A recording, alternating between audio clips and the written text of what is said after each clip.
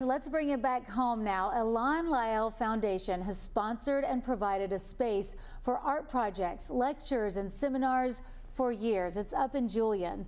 The foundation's home was actually designated as a San Diego County Historic Site in 2008.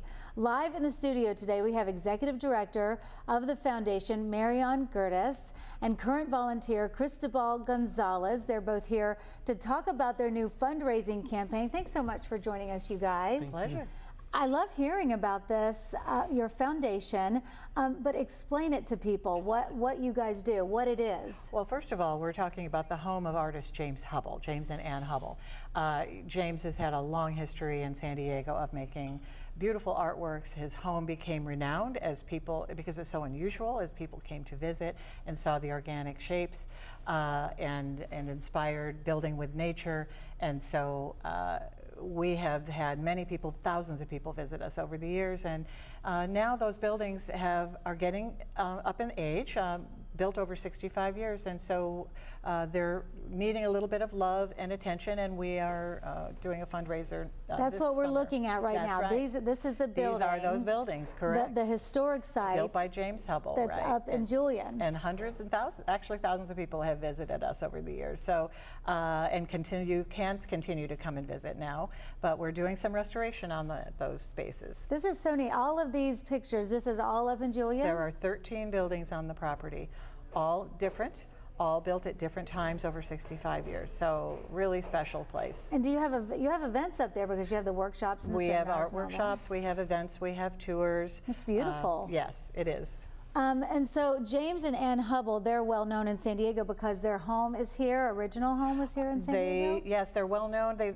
because of that home, but also for public art projects that Jim's been involved with, most notably Pacific Rim Park, which is down on Shelter Island, and also Pacific Portal, a beautiful sculpture that's right there on the island as well. Cristobal, you're a volunteer. What do you do as a volunteer? So I got involved with Ilan-Lael and James when I was actually studying architecture back in Tijuana, and I knew about his work because he also has a lot of work in La Esperanza Kindergarten with there in Tijuana. So I was studying architecture and being volunteer there on the weekends, and then the Pacific Rim Park in Shelter Islands happened in '98. So the schools invited me, and so that's how I got involved. But I mean, working with James and Ilan-Lael is a very unique experience because you are a fountain of creation when being around James' energy. So it's just very unique experience. You are in touch with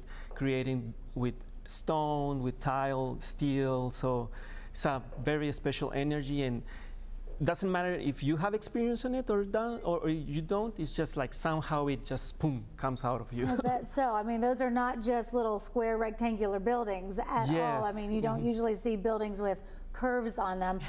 Listen, before we go, I want you to tell us about the fundraising campaign so that these buildings stay nice for everybody to enjoy. Correct, that's right. So we are in the process of raising $80,000 from the community, and we're about 65% of the way there. That program is called the Summer of Love campaign.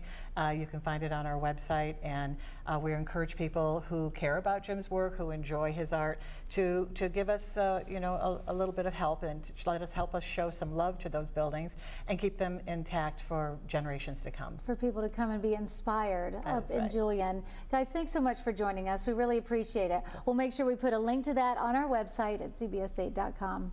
Thanks, guys. We'll be right back after the break.